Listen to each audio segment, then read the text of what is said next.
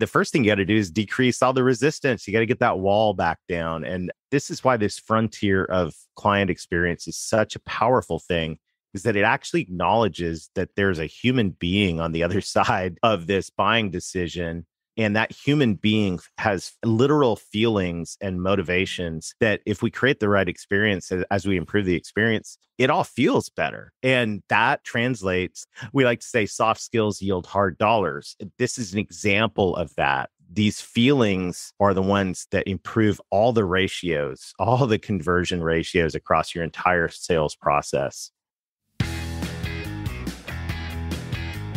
Welcome to the Simple Brand Podcast, the show dedicated to helping you create simple experiences for your customers and for your team members.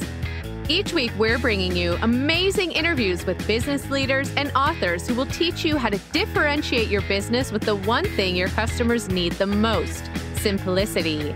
Your customers live in a complex world. Let's make it simple. Now, here's your host, Matt Lyles. I started to notice a problem from a number of businesses. And I think the post-pandemic environment has actually helped to accelerate this problem even further.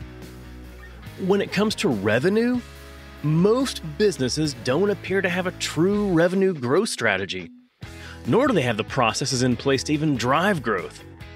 Outside of that, some companies are really good at focusing on driving revenue through new customers, while others are really good at only cross-selling to existing customers. And unfortunately, very few appear to be good at doing both. But it is possible to focus on and be good at both. And if you can drive simply reasonable growth in net new business while cross-selling your current clients, then you're actually able to double your revenue in less than 3 years. But it does take an intentional strategy, and it does take the right alignment between your sales and marketing teams. And this week's guest is here to help you learn how to do just that. It's Darrell Amy. Darrell's the author of the best-selling book, Revenue Growth Engine: How to Align Sales and Marketing to Accelerate Growth. He's the host of the Revenue Growth podcast on the C-Suite Radio Network and the co-host of the Selling from the Heart podcast. And he's a member of the Forbes Business Council and a C-Suite advisor. Darrell and I discuss his lessons around aligning your sales and marketing teams, growing your revenue aggressively yet realistically, and the number one way to differentiate yourself among your competitors. Spoiler alert, it's all in the customer experience you deliver. So here it is. Here's my interview with Darrell Amy. Hey, Darrell, welcome to the show. Matt, it's great to be here today. Yeah, good to see you. All right, so we've got a lot to talk about, but before we get into your lessons, I want to know, can you tell me more about yourself and tell me more about Revenue Growth Engine? Yeah, thank you, Matt. I'm passionate about helping great companies grow. And there's so many reasons. I mean, great companies grow, they create great jobs, meaningful work, they give back to their communities. Let's just face it, when you walk in a business and things are, and I've walked in hundreds of businesses, you walk in a business and things are growing, it's upbeat, it's positive, you can just feel it in the air. And when things aren't growing, you kind of feel the opposite. And I love helping businesses grow because this is the fuel for everything. It's the fuel for great jobs, careers, the economy, nonprofits. All of it just gets me so fired up. Yeah, absolutely. And I think when we are able to cheer on other businesses, when we're able to help other businesses grow and grow the right way, then I think we're going to talk about this later too, they end up understanding how to serve other people, whether it's serving your customers, serving your community, especially serving your employees. All that kind of feeds off of those people and it becomes contagious. It does. Then other people want to learn how to serve others well too. And like you said, to me, that's one of the best ways to grow the economy is to make sure that we're helping other businesses grow the right way. Yeah, business is all about momentum. Jim Collins talks about the flywheel, or any engine has momentum, and revenue growth is the momentum inside a business. So this topic today is something I'm so passionate about, Matt. Yeah, me too. Because I mean, yes, we're all in the business of serving others, really, but also we still have to make money. That's right. We still have to have that money in order to continue to serve others. And when we talk about revenue growth, you've got a law that you talk about, the law of exponential revenue growth. Can you explain that to me? When we think about revenue growth, especially when it comes time to set goals, here's what I've noticed. Yeah. One of two things happens in most organizations. The first one is all too common, and that's what I call the spaghetti on the wall method, where they go, okay, we got to set a goal. We're going to throw some spaghetti on the wall. The visionary owner is throwing stuff at the top of the wall near the ceiling, the more conservative people at the bottom. And they come up with a goal, and then halfway through the year, they're not hitting the goal, and everybody goes, well, it wasn't a realistic goal. Right.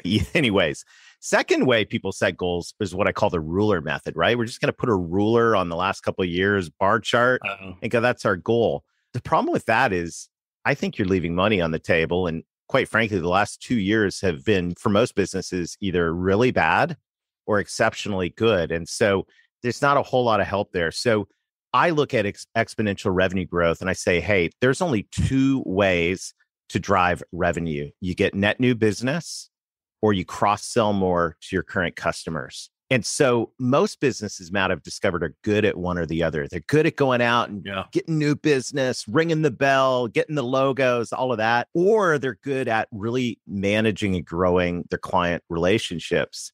Here's what I've discovered. When you get both net new and cross-sell going at the same time, growth turns from linear to exponential. And now we can set goals around net new business. How many customers do we have? How many can we add? We can set goals around cross-sell. What's our revenue per customer? Right. And how can we grow that? And now you're coming up with a realistic goal based on those two drivers. And you're going to discover that it's aggressive because it's probably going to be a little bit bigger than the ruler. It's going to start looking a little bit more like a hockey stick. Oh, wow. When it comes to net new customers or cross-selling to existing customers, do you see those as equally valuable? It's interesting. I would say probably 3 to 1. If you look at a company and you say, are you better? Do you tend to be better at net new or cross-sell?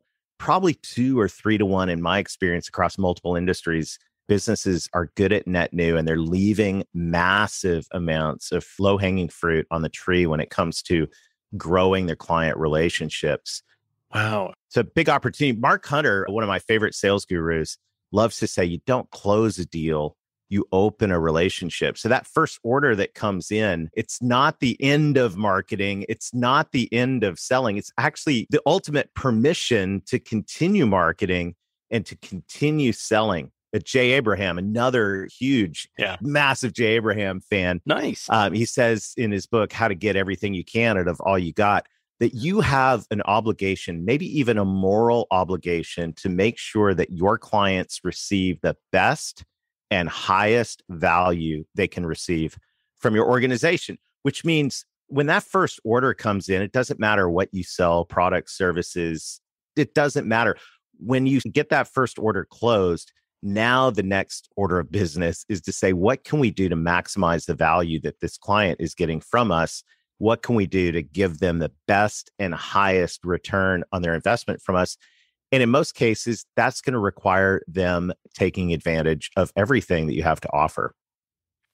I think so. And I think that speaks to something else that I like to focus on is also the customer experience. So not focusing so much on that transaction, that closing the deal, making sure that you complete that transaction. It's providing them with a great experience even after they've signed the agreement. Like you just said, it's not the end of the deal. It's the start of a new relationship. Yeah, one of my favorite. I'm just throwing a lot of books here today, so we're having a good time. This is great.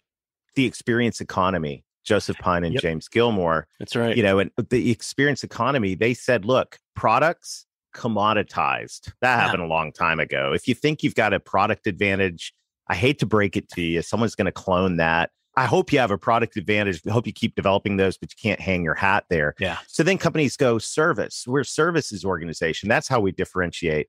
And yet, Matt, I've never had, everyone's in the services business now. I've never had anyone say, our products are incredible, but our service kind of mediocre. Yeah. Everyone's saying, All right. we got great products, we got great service. And buyers are going, what's the difference? What's the difference?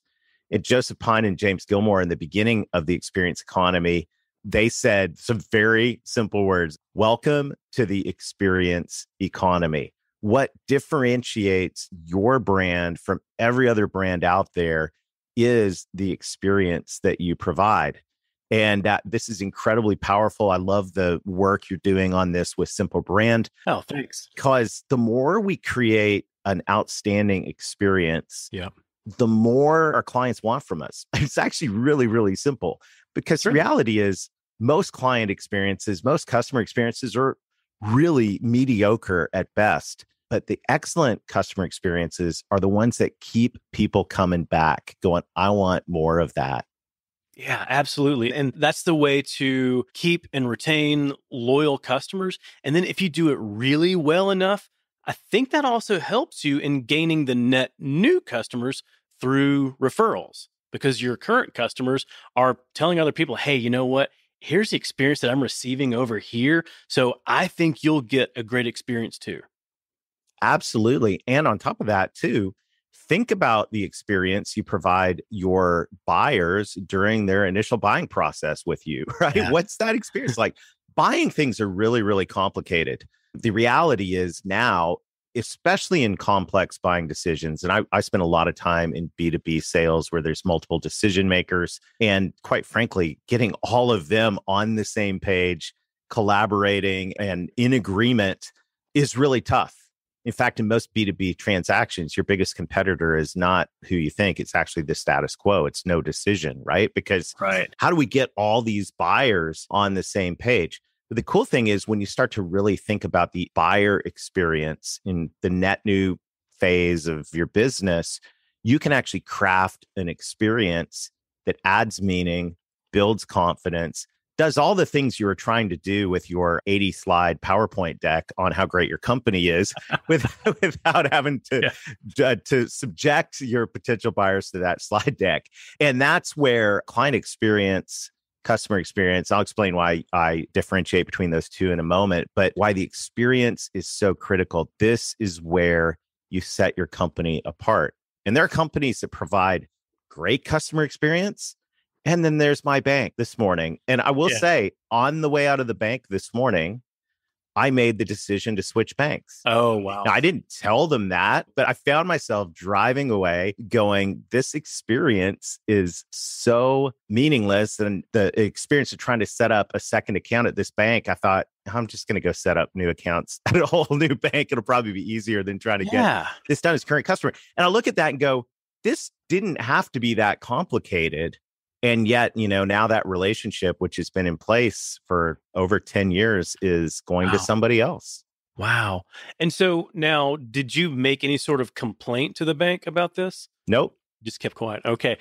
No. I mean, what's the point, right? Yeah. I think during the buying process, we signal what type of customer experience somebody is going to have.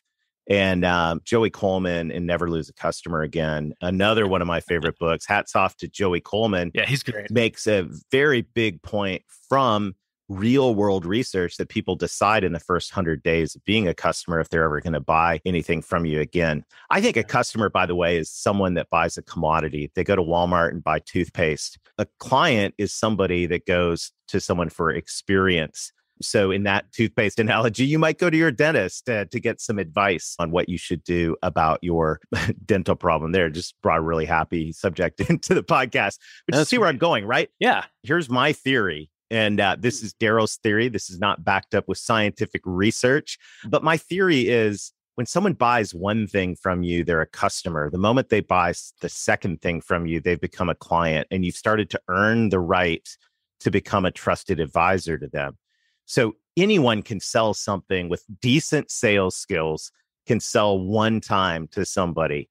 The real key is what can you do to ensure that they come back for more? And the ultimate compliment is when they're asking you for advice and they're asking you how else you can help them, because their experience with you has gone from product to service to actually a great experience. And they see you in your company as a trusted advisor. And at that point, you're golden. And I think that's the gold standard everyone should aim for. And all of that happens when we focus on creating an amazing, meaningful, consistent, insert adjective here, customer experience. I'll use simple as an adjective to insert. That's exactly. Yeah. It does need to be simple. And all of this, it needs to be consistent. It needs to add value. All of these things are so important. And here's the deal. In Revenue Growth Engine, we talk about how to align sales and marketing to accelerate growth.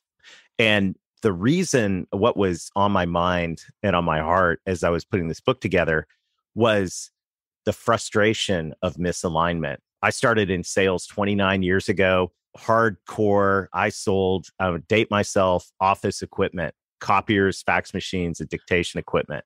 Hardcore, door to door, very, very competitive sales. I love sales. I'm very passionate about it. I've been in sales development with the sales training company since 2004. I co-host the Selling from the Heart podcast. We have a blast. I love sales. Then in 2004, one of my first sales training clients, he said, everything you taught us was great, Darrell, but it doesn't say anything about that on our website. Do you build websites? So I dusted off my marketing degree. And as any entrepreneur would say, yes, sir, I build websites. Of course you do. Yeah. And started down that journey. I'd built one for a nonprofit, but I started down that journey of one foot in the sales world, one foot in the marketing world. And I noticed that there's a big problem. Yeah. Sales has a language, marketing has a language. Sales has a viewpoint, marketing has a viewpoint. And it doesn't have to be a massive Fortune 500 company for there to be silos. There's silos in small companies, and it's almost like there's just different directions, different languages.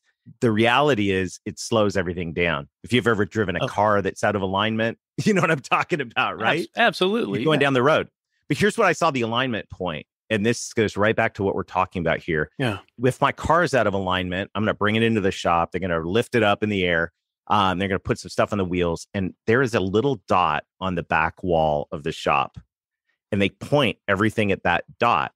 And that pulls everything into alignment. What's the dot?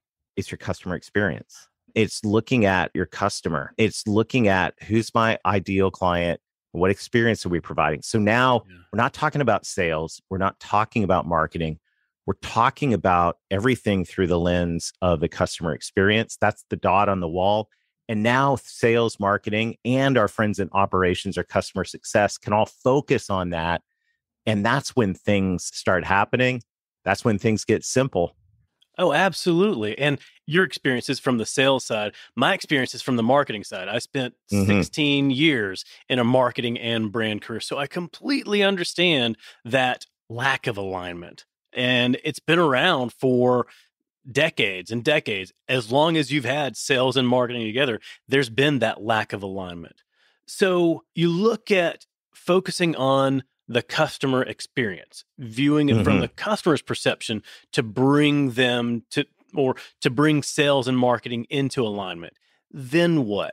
How do you have sales and marketing continue to make sure that they're collaborating together in a reciprocal fashion? It's a great question. So when you start to map out that customer experience, of course, if you're using marketing language, we'll talk about customer journey, or salespeople talk about buying process. Just look together at customer experience, look through their lens. It's so funny, Matt, I'm preparing for a presentation, a workshop for an EO group in Chicago next week. Nice. And I've been doing that. I was looking at my first company that I went to work for, and they had a really creepy graphic that must have been created in the 1970s of this human head with like laser beams coming out of the eyes. And it was really creepy, but underneath it said customer vision. And that got drilled into our heads at my first employer. And, you know, as creepy as that graphic was, and I actually found it on the internet to insert in the presentation because I think it's so funny. The point is, when we take a client experience perspective, we look at everything through the eyes of the customer. Yeah. And so now looking at things through the eyes of the customer, these stages of the experiences are going through, you know, awareness, getting on the radar, through their initial conversations with you, assessment, whatever the stages are, all the way through onboarding and renewal. We talk about these in the Revenue Growth Engine book. And as they go through those, now sales can look and go, okay, well, what could we do to make that process better, remove the friction, increase the motivation. Marketing, instead of creating what I love, Jennifer Zick talks about random acts of marketing. I love that, right? Hats off. That's, instead of creating random acts of marketing or viewing marketing as just dropping stuff in the top of the funnel, look at each stage and go, okay, from a marketing perspective, what could we do to make that client experience better all the way through? And to me, this client experience becomes the rallying point where everyone can get in the same room and look at it and go, okay, what could your team do to make this better? What could sales, what could marketing, what could customer success do to make this better? Then you just end up coming up with great ideas and you put them into a process, and that becomes the way we do things around here. It's so funny. The businesses that I own and a lot of the businesses I work with use an operating system to run their business, just like your computer has Mac OS if you're a good person, or if you have to suffer through Microsoft Windows. Either way, you've got an operating system. Sorry, I just offended at least half of your audience. Maybe. It was fun though. So yeah, you have an operating system for your computer. A lot of the businesses I work with have operating systems for their business. The one we work on is called Traction, the Entrepreneur's Operating System. And we run our businesses on that. And what's cool about that is that there are processes, or for my fellow Canadian friends, processes for HR, for shipping and receiving, for billing, for all manufacturers, all kind of processes in place. However, when you get to sales and marketing, it's like the Wild West. Right. Sales are like the folks hanging outside the saloon, flipping a coin, tumbleweeds are blowing by, and the sales manager swings through the doors and goes, "Hey guys, y'all need to go sell something," right? And that's, it's like, do your own thing, right? Yeah. We hire, just go get it done. Sales leaders go, we hire great people so they know what to do. Maybe, but why is your sales turnover for new reps over 100%? Right. Because there's no process in place. Marketing, we don't get off the hook either. A marketing is a lot of times, hey, let's run an event. Let's run a campaign. Let's do a new social media channel. It's, all these different things are all great. They're fantastic tactics. It's an incredible time in marketing right now. But how are those marketing tactics aligned with the customer experience? And so now when we can take customer experience and look at marketing and sales and go, okay, what's the process here? And now we can apply marketing tactics and we can apply sales tactics to those stages of the client experience and actually create something that's predictable and simple. And when you bring someone in, you go, hey, this is how we do it around here. That's right.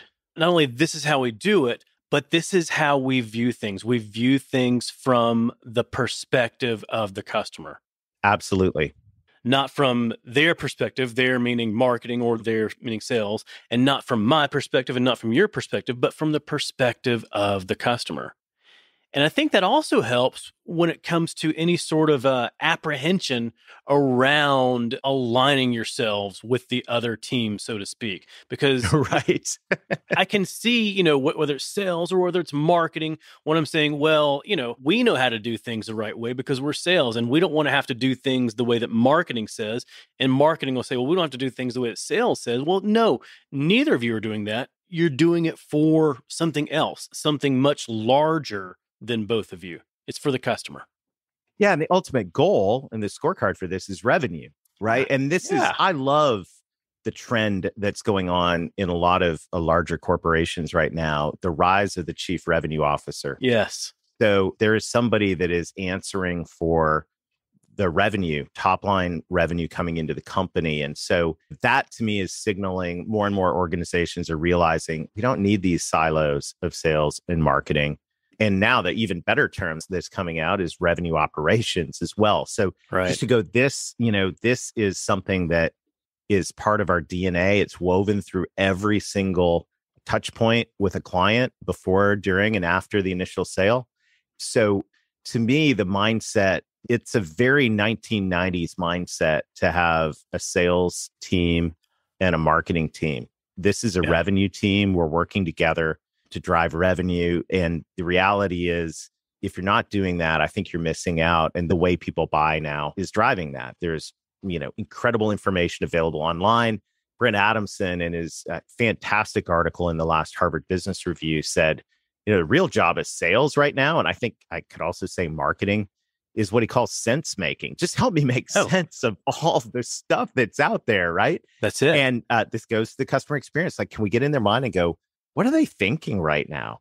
During this buying process, for example, what are they thinking? And how can we proactively set this experience up so we answer their questions proactively and we become that resource with a point of view that's helpful, not just for my sales friends, an in-person brochure, right? Oh, goodness, no. Yeah. Did you know that in addition to my podcast and my articles, I speak to audiences all over to help them simplify their customer experience and simplify their employee experience? I've spent the last few years leading a crusade of simplicity across the globe. If you want a winning brand, you have to provide a simple experience to your customers and to your team members. Whether it's a live event or a virtual event, I'd love to partner with you and teach your audience how to do just that. With over a decade in marketing, I know how to hook and captivate an audience. And as a speaker, I know how to connect with that audience. Along with my lessons, I use stories and humor to keep everyone engaged and inspired. Then they leave with the knowledge and next steps to transform their business.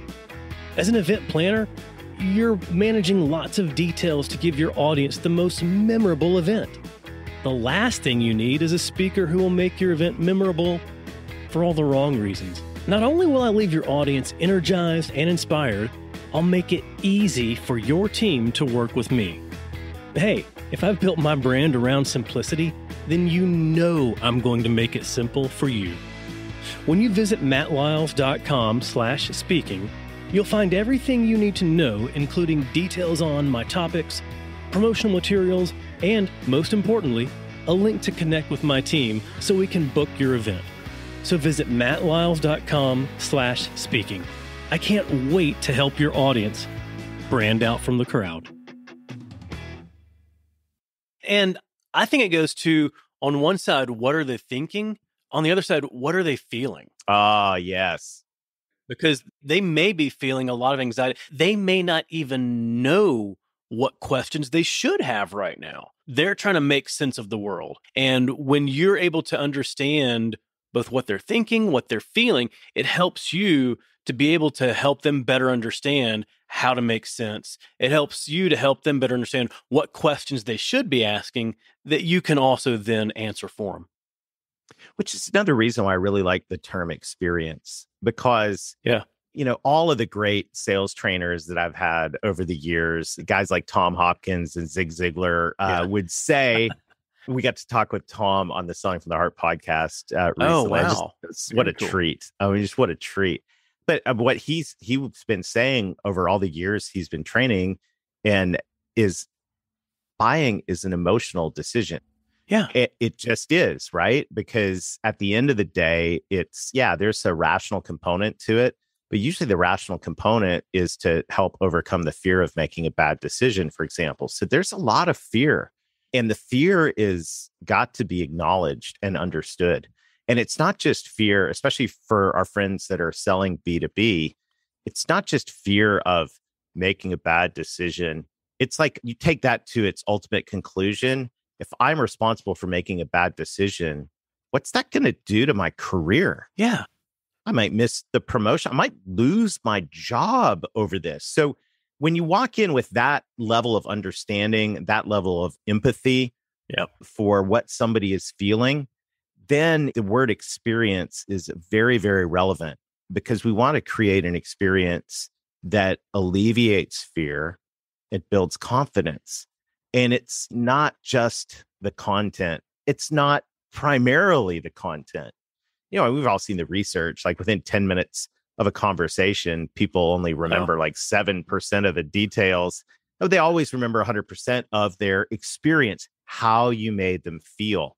And that's what they take with them. And so, yes, of course, you need good content. You need good sales tools, you need good content, but you need to think proactively through every touch point with that client. And does that make them feel confidence, or does that fuel fear?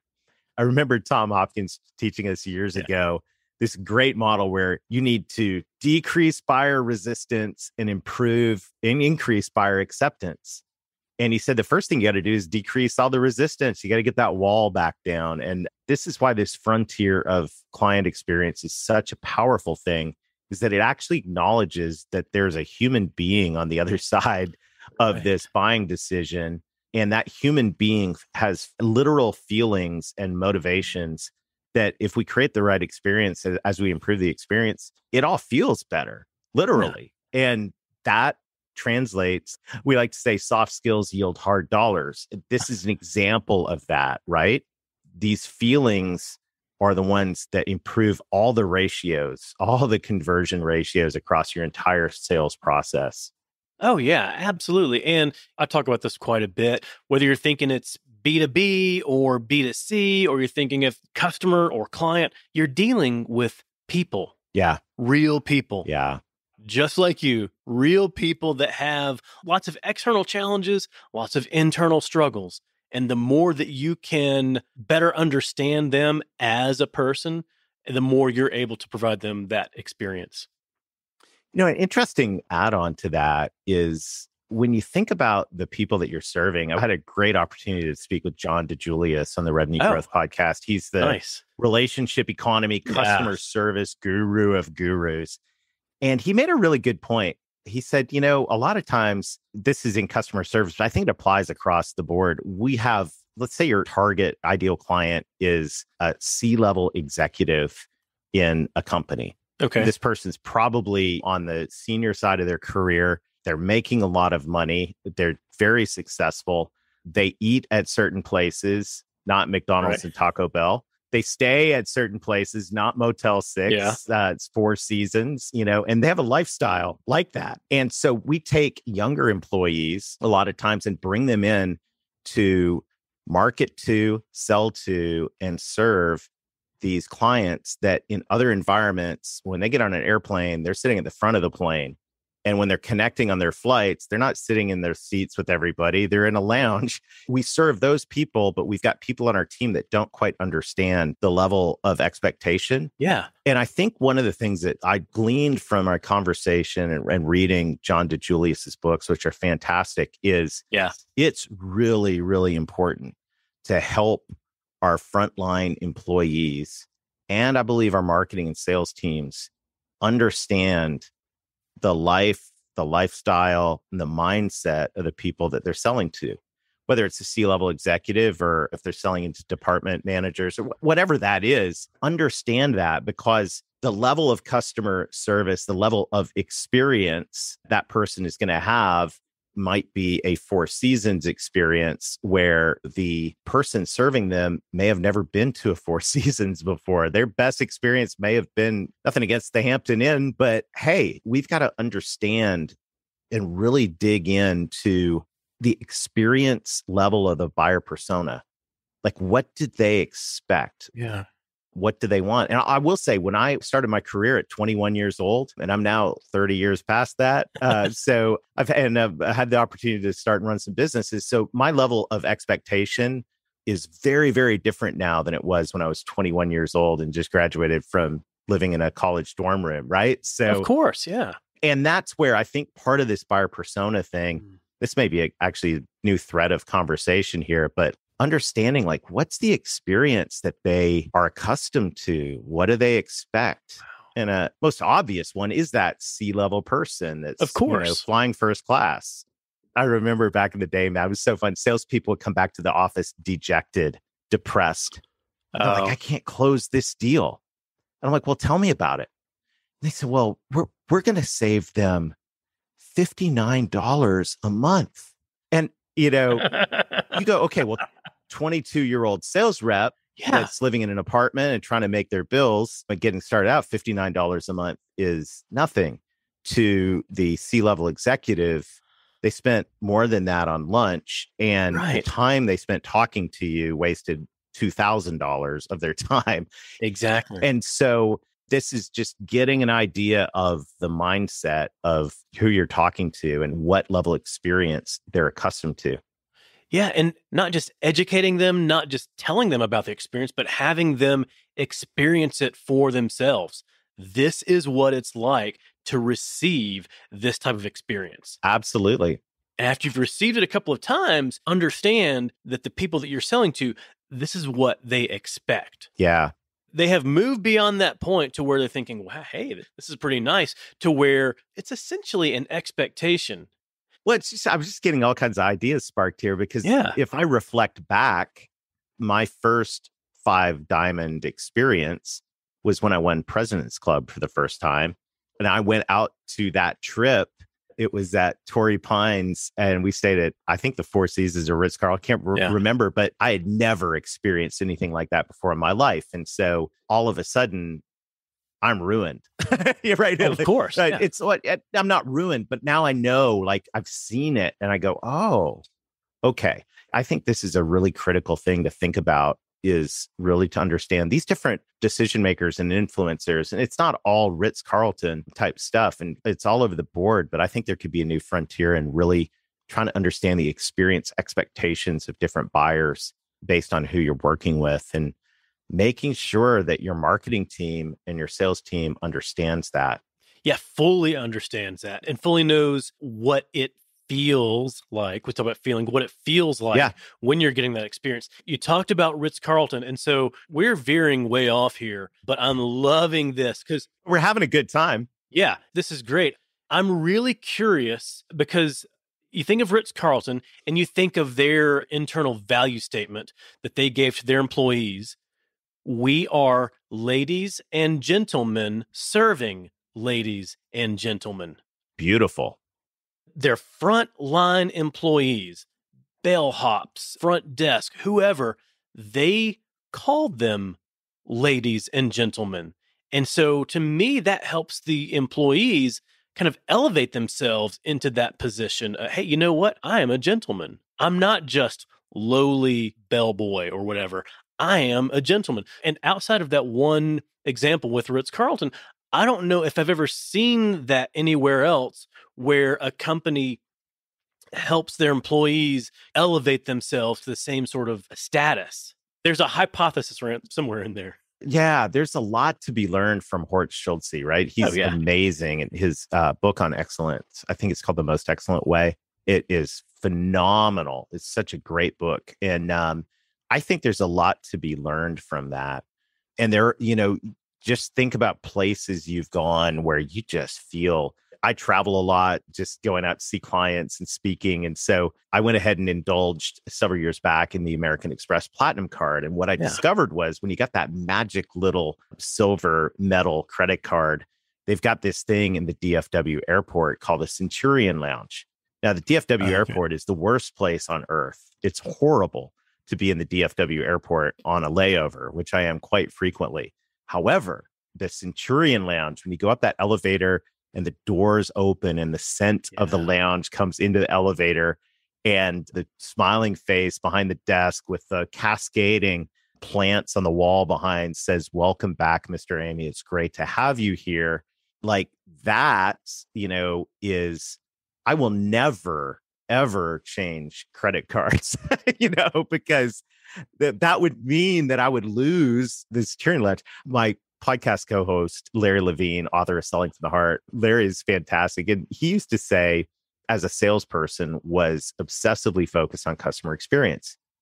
And to the point where he would tell his clients or his prospects, once you experience working with me, you're never going to want to stop. You're never going to want to stop. Right. And I think just going back to that mindset of the Centurion Lounge, it's a good thing to ask, to go, what could you add to your customer experience that's so valuable, over the top, meaningful, that nobody would want to change? I mean, credit card, you can get a credit card anywhere. I get 5 applications every day, right? I would never consider looking at any of them because they don't have a Centurion Lounge. And you go, what does the Centurion Lounge have to do with processing financial transactions? Nothing. Yeah. And everything. And that goes back to the experience economy. Pine and Gilmore say even the most mundane businesses can be turned into incredible experiences. Oh, yeah. And so that's the question back on all of us is what can we do together to create something that is simply amazing? Yeah. Now, I do want to caveat for anybody else who may be listening into our conversation here. I don't think that that necessarily means that you have to keep upping the ante on luxury. We were talking about C-suite clients and their expectations. Right. That's a luxury experience. So I'll bring it back down to something considered low price, low cost. Yeah. That Southwest Airlines, the experience that they give when I'm flying with them, when I'm interacting with them, Yeah. 80% of the time, they will make me laugh. And it's just like whatever they're doing, like whether it's like one flight attendant, somebody at the gate, they'll just make jokes and they make They're so me good laugh. at it. Yeah.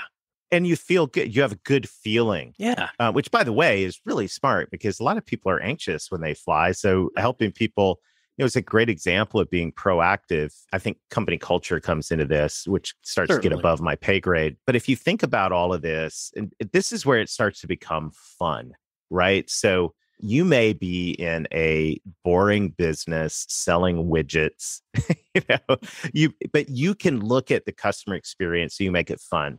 I love Jesse Cole. I love the Savannah Bananas. Yes. I love the story of the man in the yellow tux.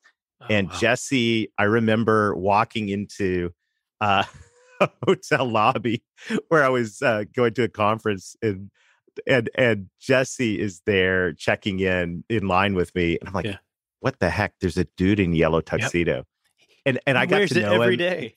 Yeah. He's having so much fun. Yeah. Oh yeah, and he's also sold out his baseball park 2 years in advance. Yeah. Right. And that's experience. Baseball, boring. Sorry for any baseball fans out there. I'm one too, but the game's kind of boring. He made it fun. And as a result, he's crushing it.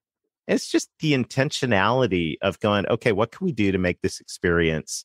He calls it fans first, entertainment, customer first, right? That's right. And I was so grateful I was able to take my boys to our first Savannah Bananas game a couple of weeks ago because they're doing their world tour right now. So we drove to Birmingham, stayed the night in Birmingham, and then drove to Montgomery where they played in Montgomery. And fun. I've read up on Jesse and the Savannah Bananas. I've talked to Jesse before, but you still don't understand until you actually experience it. And there's so many lessons in there, so many lessons. But the biggest one is, like you just said, putting fans first, putting your customer first in all things that you do. But the cool thing about hanging out with Jesse and reading his books and seeing that experience, I've not been yet, although I was watching a movie the other day, and like in the movie, it's a big movie, like one of the main characters is wearing a Savannah Bananas t-shirt in the movie. I was like, wow, Jesse, this is like over the top cool. They made it. But where I was going with this is fun for the client. It's also fun for the employees. Yeah. And we're living in the middle of the Great Resignation right now. Yeah. Here's a great example. At the bank, while I was standing there waiting for this excruciating long time to process a simple financial transaction, the person behind the desk was grumbling to her other coworker that so-and-so just quit. I was like, if I worked here, I'd quit too. In fact, I think I'm going to quit because the bank, which there's nothing more boring and mundane than a bank. Maybe I think banking's more boring than baseball, but it's just, it is simple. It's just, deposits and withdrawals and loans and all that on one level. Another level, it could be an amazing experience. And so because it's such a horrible, poorly thought out customer experience at this particular bank, people are quitting. Right. But nobody's quitting the Savannah Bananas. And, when you start to really focus on customer experience, and you do what Horst Schulze is talking about, where we are gentlemen and ladies serving gentlemen and ladies, right? That's something you want to be a part of. Yeah, you're absolutely right. And again, this is just what came to me just now. So after we talk, I want to go back and do some more research into this. But I think there's something to be said about the identity that you place on your employees and the identity that you help your employees see in themselves. There's so much to be said around that. And it helps them to have more pride in their role, helps them to be more engaged, helps them to be more empowered, likely.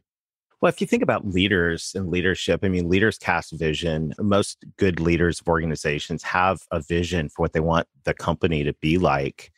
Well, how does that vision turn into reality? After the motivational speech at the annual meeting, how does that vision turn into reality? It turns into reality by really thinking about the experience, the customer experience. Yep. And what's it like? And you can also think about the employee experience if you want, different show, but it's that same mindset of going, hey, we've got to think about this from the perspective of people. To quote my friend, Scott McGregor, people over everything. That's it. Yeah. You talked about processes earlier. Your people are more important than your processes. It is people first. All right. I know we are running short on time. I want to switch gears just for a moment because I want to talk about something a little bit different, something a little bit food related, maple syrup. Maple syrup. Yeah. Turns out you're a big fan of maple syrup. So I want to know, are there any uncommon foods that you like to pair with maple syrup? Well, so first of all, just to be clear, there's maple syrup and then there's Canadian maple syrup. So being a Canadian kid who married a Southern girl, when someone sends me a quart of pure Canadian maple syrup, you've just become my best friend. Wow. Maple syrup pairs very well with everything. But I think personally, maple syrup is best straight up. So straight up, meaning like you just drink it? That may or may not happen. But I just double dog dare any of your listeners to try it. It's really good. Okay. All right. Well, I may try that now. Well, and then me being here in Nashville, I'm a big fan of Nashville hot chicken. And so I do love chicken and waffles, and I love maple syrup on my Nashville hot chicken. There you go. Like I said, maple syrup pairs well with just about anything, in my opinion. Yeah. All right, Darrell, last question for you. If you were to create a 5-song soundtrack for Revenue Growth Engine and for your work, what songs would you include? Well, I've put a lot of thought into this, as you know, and I am passionate about helping companies grow. And I think you need an engine behind all of this. So if you're going to have an engine, you got to get your motor running and head out on the highway. Nice. That's going to put Steppenwolf and Born to Be Wild. I think if you're going to be aligned, you're going to have to come together. Tip of the hat to the Beatles. Yeah. Now, this one is not quite so relevant other than the fact it has the word engine in the title, and it's by one of my all-time favorite bands, Boston, which is cool the engines. And really what we want to say here is rev the engines, but it's not, we're misinterpreting the song, but it worked. I can't do a playlist without my all-time favorite band, U2. And when you get all this right, it's a beautiful day. And in the words of Collective Soul, it all gels. Come on now, let's gel, everybody. So this all works together. Thank you for challenging me to put together a playlist. I'm actually really, really excited to put this on Spotify now. Yeah, well, I'm going to throw it into the Simple Brand playlist now too. Awesome. Thanks for playing along.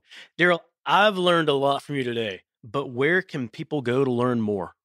Yeah, we've got a ton of resources. If you'll text the word revenue to 21,000, that's revenue to 21,000. That'll direct you through to our resources page on revenuegrowthengine.net. And while you're there, there's tons of free resources. And if you'd like a copy of the audiobook, just let us know. We'll get you immediate access for free to all your listeners. If you want the print book, if you'll chip in for a little shipping and handling, I'll send you an autographed copy. And we want to do everything we can to put resources in the hands of great companies like the listeners to this podcast to help you accelerate your revenue growth. There you go. Well, that's an amazing offer. And to me, like that speaks to what we were talking about at the very beginning. It's all about how we can serve others to help them be better with their business. Absolutely. Excellent. Darrell, great seeing you today. Likewise. Thank you so much for being here. Totally enjoyed it, Matt. Thanks for all you're doing here. I hope you enjoyed my discussion with Darrell Amy. So go and learn more from him and get lots of great revenue growth resources. All you got to do is text the word revenue to 21,000. And you can also visit revenuegrowthengine.net/resources. And when you visit revenuegrowthengine.net/resources, you can also get a free copy of Darrell's book, Revenue Growth Engine. You only need to pay for shipping and handling. That's a good deal. And hey, if you're enjoying the Simple Brand podcast, go ahead and hit the subscribe button. It's going to make it a lot simpler for you to get future episodes like the next one featuring Sarah Frasca. Sarah is a keynote speaker, a global business coach, and an innovation expert. She helps leading organizations cultivate human imagination, build a culture of innovation, and solve complex problems in creative ways, all while helping teams recognize their ability to help all of their employees develop and strengthen their creative muscles. So go ahead and subscribe, and you'll automatically get Sarah's episode as soon as it's live. Until then, keep it simple. Thanks for joining us for this episode of the Simple Brand Podcast. Want to make your listening experience simple and automatically receive each new episode? Visit our website, simplebrandpodcast.com, where you can subscribe to the show in iTunes, Spotify, Stitcher, or wherever you listen. If you're finding value from the Simple Brand Podcast, leave us a rating or review. That helps us get the show to the ears of the people who need it most. Be sure to catch Matt right here next week. Same Matt time, same Matt channel. Until then, keep it simple.